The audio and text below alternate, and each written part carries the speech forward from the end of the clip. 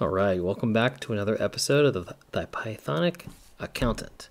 Today, we're going to get into one of my favorite topics that we have not discussed yet, which is AI and machine learning for accounting. This is an area that I've been thinking a lot about and I think is ripe for really bringing into the field of accounting. I'm sure there's a lot already happening there, especially when you look at the finance side of things, but from financial accounting and reporting and auditing, I think it's still kind of new and there's a lot yet to be explored.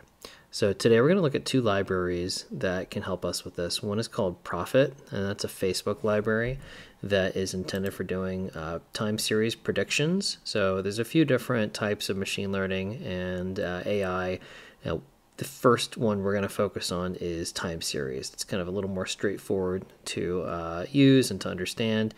Some of the other ones will be really interesting we'll look at later, maybe like natural language processing.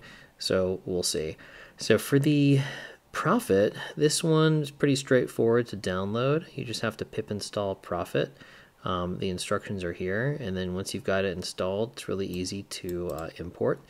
And then the other library we're going to use is an easy way to get just some fundamental financial data using SimFin. And I'm just using the free data that's available from them. So I just used the SimFin information from GitHub and the free API key, which is just the word free. And what we're going to do is we're going to pull in some information from the income statements and from the balance sheets from historical quarters for the company Apple and see what kind of predictive models we can come up with. So first we're installing Profit and SimFin. I've already done this, so I'm not going to take the time again. We run our imports here. We're going to need datetime, pandas. We're doing a little visualization using Altair. Then we need the Profit library and SimFin. Next, this is something with SimFin. I guess you have to set the dictionary location where your data dictionary is going to. And then we have to name that our API is the free API. So now we're going to actually download some data. So I'm creating this DF1. This data frame is going to be the SimFin loading income data. We want quarterly data for the US, and that just takes, it's already downloaded on my computer, but it takes just a minute for that to download. What we're going to do is we're going to set Apple as the data frame, and so we're making our ticker just the Apple ticker. So if you view the head, this is the head of the data frame here. You've got kind of the first 5 records that are for the Apple data, and you can see there's a lot of information here around the different aspects of the income statement. So we could pick whichever one we want on revenue, just because why not? So what I'm doing here is I'm setting the revenue text to, or a string to, the values variable. That way if we want to change which column we're grabbing, we can change that very easily. And we're setting this data frame to equal just the columns of report date and the revenue. And what that's going to look like is just those 2 columns will show up. And the reason why we're doing that is because for the Profit library, we really need just 2 columns. We just need a date and we need a number. And so then it's going to use the combination of the dates and numbers to look at the historical values and then make a prediction of future values. So now what we're going to do is we're going to convert that report date to an actual date time format. It's going to be a lot easier for us to use it in Python. And then this is the chart using Altair of the revenues by quarter from 2000 all the way through 2020. And so you can see it starts to have some kind of a trend, and then it gets pretty seasonal once you get to the recent few years. So let's go ahead and create that Profit, create that predictive set of values. So what we're doing here is we're creating this variable m that is just an instance of the Profit class, and we're fitting the data into this model. And we're saying that right here I'm just converting the column names to be the columns that it's expecting. So it needs one column called DS, which is the dates, and then one column for the values, which is Y. And it is fitting it, and because we don't have daily or weekly data, it's automatically disabling the seasonality associated with weeks and days. So if at some point we, in a future video, look at daily or weekly data, then we can get some weekly and daily seasonality there. So save that for a future one. And then what we'll do here is we're looking at the last 5 records just to see what are the last dates that we're grabbing. Oh, I forgot I should tell you what we're looking at here. So we're creating this future set of dates. So we're saying, okay, we want to make future data frame of dates. We want 12 new periods. So since we're quarterly, that's going to be 3 years, since there's 4 quarters in a year. And we're saying the frequency is Q for quarterly. And then the last 5 are showing that, okay, we're going through March 31st, 2023. And now what this is going to do is we're creating a forecast. So we do m.predict future.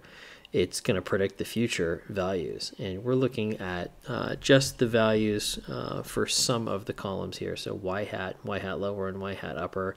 You know, I'm still learning what this library means, and I'm new to machine learning, so this is I'm learning as I go, as some of you may be learning as you go as well.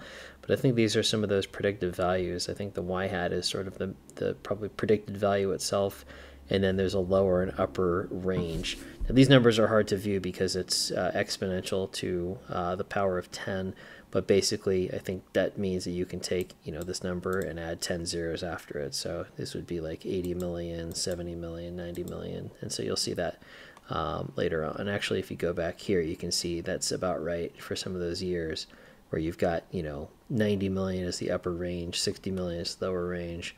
And, you know, that's about kind of consistent with what we're seeing here. And so now you can already see the chart here. I think this is really cool.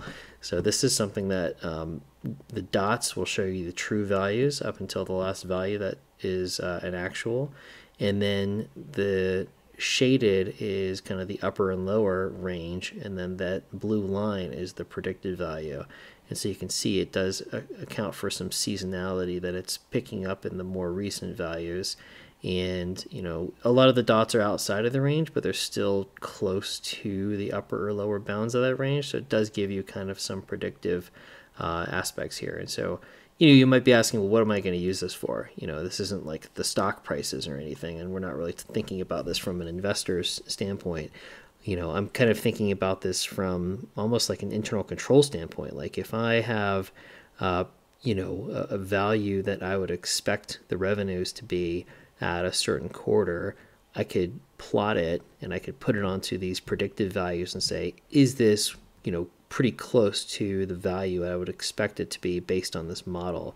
And if it's outside of maybe a certain percentage of what the predicted value is, then you could look into it and say, is there something wrong? You know, did we get something wrong in our calculations? Are we missing input? Are we looking at the wrong quarter? Is there, you know, potential fraud or misstatement here? So it's kind of a nice way to add a level of internal controls and monitoring using AI and machine learning more than just your kind of typical ratio analysis. These are a couple additional plots you get. This shows you a little bit of the seasonality. Not exactly sure how to interpret this yet. And this is just kind of the very high level, I think, you know, line of, you know, actual values through the predicted values at the end. One thing we're going to do as well here is same concept as we did with the income statement, but downloading the balance sheet. So I've already downloaded the balance sheet here and filtered it for just Apple. And again, we're looking at a specific line here. We're going to do cash equivalents, and short-term investments. And so we've mapped that out here to show, okay, let's see. And actually, let me show you the data frame real quick to see what this looks like. So this is the DF balance app. And you can see the data frame. It's similar. It's a little bit different. For some reason, the library has the index as a report date. Previously, in the income statement, the report date is a separate column, so you have to treat that a little bit differently in the data frame. But basically, you have access to a whole bunch of different aspects of the balance sheet, which is really cool. And so, you know, here we're looking at the cash and cash equivalents because I thought that was an interesting one to look at. And so we create this balance sheet of the data frame. We are now, you know, creating a report date column that uses the date time version of the report. This is the cash balance for Apple over the years by quarter. And so you can see there should be some kind of trend. There's like a dip there. So it'll be interesting to see what it does.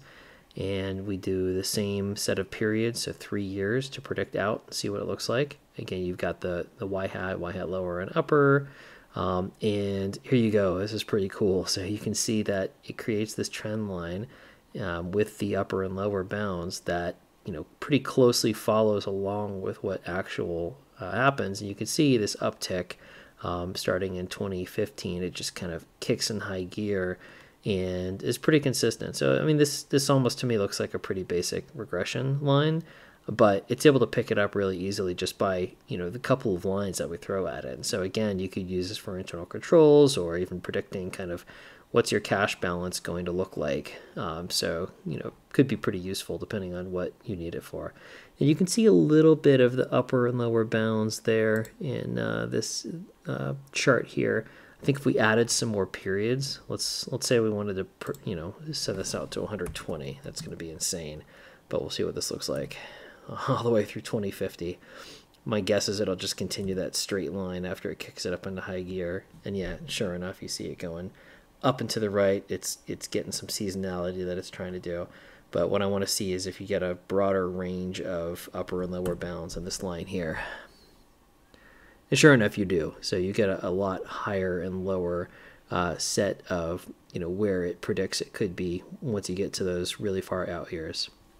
So that's it for today. I hope you enjoyed checking out these two libraries that we are hopefully going to dive into a lot more. It's the Prophet and the SimFin. And again, if you want to check it out, there's the facebook.github.io. They've got Prophet, a ton of great documentation. Seems like a really powerful library.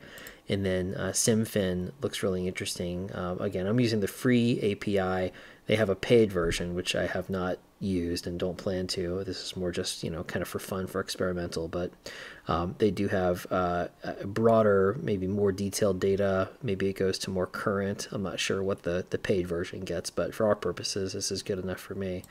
If you enjoyed the video and want to see more like it, please click subscribe, and please click like if you like the video, and leave a comment if you have any suggestions on where you might want to see us take the Prophet AI and machine learning next. Have a good one.